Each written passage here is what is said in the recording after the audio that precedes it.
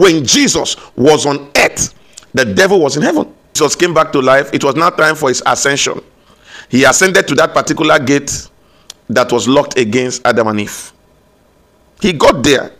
What was his plan? To go and get rid of the serpent.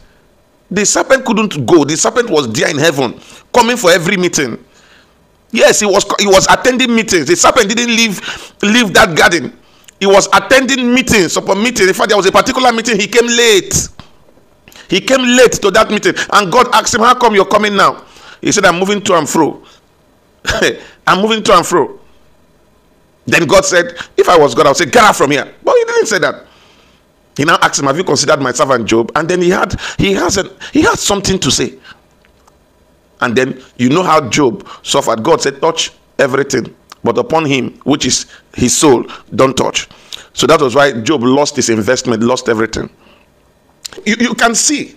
Now, if you read Revelation chapter 12 and verse 9 again, it says, "And the great dragon was cast out, that old serpent called the devil and Satan, which deceived the whole world." The Bible called him the great dragon. It said he was cast out, that old serpent. You take note of that. You see, that old serpent was the one who deceived Adam and Eve, but he was cast into the earth. And then they said, "Woe to the inhabitants of the earth and of the sea, for the devil is come down." You see?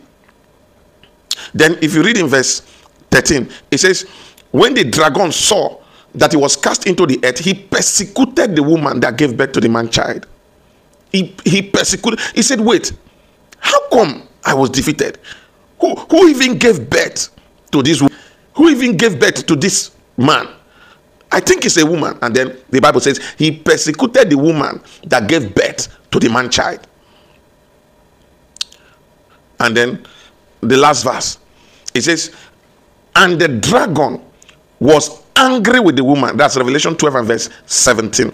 "And the dragon was angry with the woman and went to make war with the remnant of the seed of the woman, which keep the commandment of God and have the testimony of Jesus Christ." When Adam and Eve was cast out of the garden, have you ever asked yourself, why was the serpent not cast out? It's a question that by this time you're supposed to be asking yourself. How come Adam was cast out? He was driven out of the garden. Eve was driven away from the garden, but to the serpent was just cursed, but he remained in the garden. You know why? I'll tell you. He has taken the Adamic authority, and many years later God began to think, how will I get man back to this garden?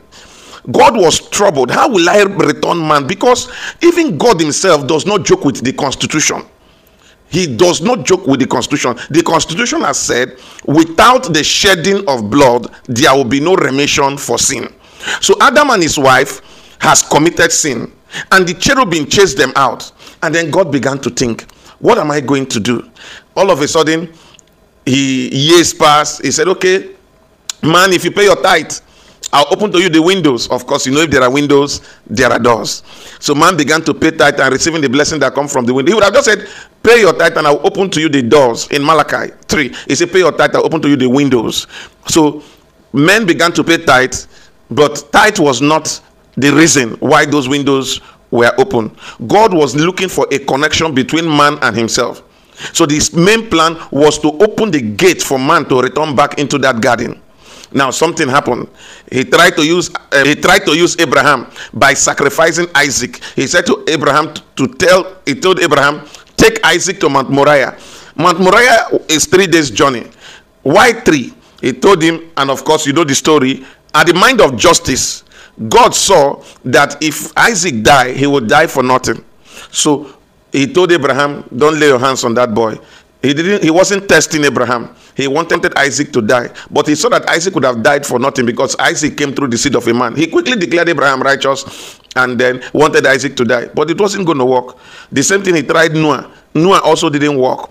But then the big one, he sent Jesus to come and die. When Jesus came in and died, 3 things came out of his body. Of course, the spirit came out of his body, the water came out of his body, and then the blood came out of his body. which were the witnesses that Jesus have dealt with forces behind the scene, those forces that locked the gate. And then when Jesus was arrested from the cross and was taken to hell, he was in hell. It was in hell he released Abraham, because when Abraham died, he wasn't taken back to that garden, because when they drove away Adam's children were outside. All the descendants of Adam was outside. No one returned back to that garden. So no one was taken to that garden. So everyone was locked in their various cells in hell. Some call it Hades, but some call it Abraham's bosom. All right, they were all in their various cells until Jesus came, spoiled principalities and powers, made a show of them in hell, and collected the keys of hell and of death. What did he do with those keys? He used those keys to open those prophets who died before his arrival. He opened Abraham, he opened Jacob, he opened David, he opened all of them, and they all came out physically, and people saw them. Now, it was now time Jesus got to that gate. When he got to the gate, he shouted on that gate, "Lift up your head, all ye gates, and be you lifted up, you everlasting doors. Let the King of glory come in." And the principalities that locked the gate against Adam and Eve asked him, "Who is that King of glory?" So he had to be outside. They were asking him, "Who is that King of glory?" Because since Adam left, nobody has ever passed through that gate. Who is that King of glory? So Jesus had to introduce himself. He said, "The Lord strong and mighty, the Lord mighty in battle. He is the King of glory." And guess what? They opened the gate for him and he came in. When he came in, he saw the serpent that was not chased out. He saw them. So in Revelation chapter 12 from verse 7, it says, "And there was war in heaven. Michael and his angel fought against the dragon, and the dragon fought and his angel. But in verse 8 it says, he prevailed not, neither was their place found anymore for him. Everywhere became hot." Then in verse 9 it says, "And the great dragon was cast out, that old serpent called the devil and Satan, which deceived the whole world. He was cast into the earth, and his angels were cast out with him." You see, so Michael and his angel fought with this dragon, and the dragon also fought with them, and they forced him out, pushed him out of that garden into the earth. Then verse 11 said, "And they overcame him by the blood of the Lamb." Take note, did you see how they overcame him? They overcame him by the blood of the Lamb. When Jesus himself got there, Jesus already have a name. His name has been exalted above everything. But they did not overcome him with the name. They overcame him by the blood. That suggests that when Jesus was going to that gate, ascending into that gate or into heaven, wherever that gate was, he went with his blood. No wonder when this woman wanted to touch him, he said, "Don't touch me, for I have not yet ascended unto my Father." If you notice, when the priest of the Old Testament is going into the Holy of Holies to spill blood, nobody touches him. So Jesus had become our high priest. He was now going to present his blood. He took his blood from this earth to that gate that they chased Adam and Eve from, and he entered. And the Bible said they overcame him by the blood of the Lamb. Immediately, Revelation chapter 12 and verse 12, the Bible says, "Rejoice, ye heaven, and they that dwell in it." All right, so they started rejoicing. All right, then he says, "Woe to the inhabitants of the earth and of the sea, for the devil is come down unto you." So you see, this is the book of Revelation we are talking about here. When Jesus went to heaven, they cursed the inhabitant of the earth and of the sea. Who is the inhabitant of the earth and of the sea? Are you not the inhabitant of the earth and of the sea? Are you not the one they said woe unto in the book of Revelation? Maybe you don't know. Check it. Revelation chapter 12 and verse 11. I don't know whether you're getting it. The dragon in the book of Revelation, the dragon with 7 heads and 10 horns. And I showed you yesterday that when you see the horn, it has to do with principalities. Now, the dragon with 7 heads and 10 horns was cast into this earth after Jesus. That is to tell you that when Jesus was on earth, the devil was in heaven. Yes, because if it says in Revelation chapter 12 and verse 17 that when the dragon Verse 17, it says, and the dragon was angry with the woman and went to make war with the remnant of the seed of the woman. Are you not the remnant of the seed of the woman, which keep the commandment of God and have the testimony of Jesus Christ? So why do you think it's not going to fight you? This is something. It says, and I heard a loud voice and says, now is come salvation and strength. Meaning, when Jesus was on earth, there was no strength in heaven. When Jesus was on earth, there was no salvation in heaven.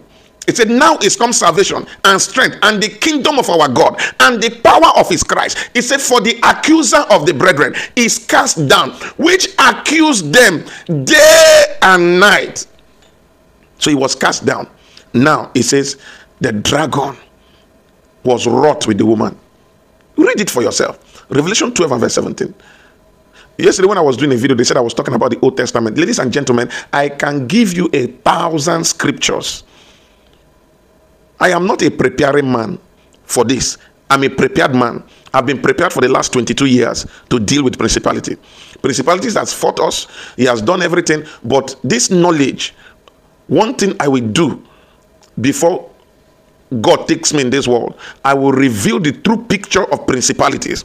I will reveal the knowledge for the whole world to come to know what is behind the forces behind the scene. He says, and the dragon was angry with the woman and went to make war with the remnant of her seed. Are we not the remnant of the seed of the woman, which keep the commandment of God and have the testimony of Jesus Christ? That is us. That is born again Christian. So whenever you commit an offense against the commandment, this is the principality that attacks you. He came to make war with you. He came to make war. After they cast him down from heaven, he came to make war with you. So now, by this verse of scripture, you can literally tell where the Garden of Eden is. God did not create man to live on earth. It was a fall of man that brought man into the earth. Because where that serpent was at that time, wherever that serpent was at the time he was cast out, that was where Adam was supposed to be. So ladies and gentlemen, if you commit any offense against the scripture, principality will attack your flesh.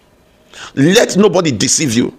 Whatever thing, even if when they talk about the place of mercy, mercy is not to your flesh, mercy is to your soul.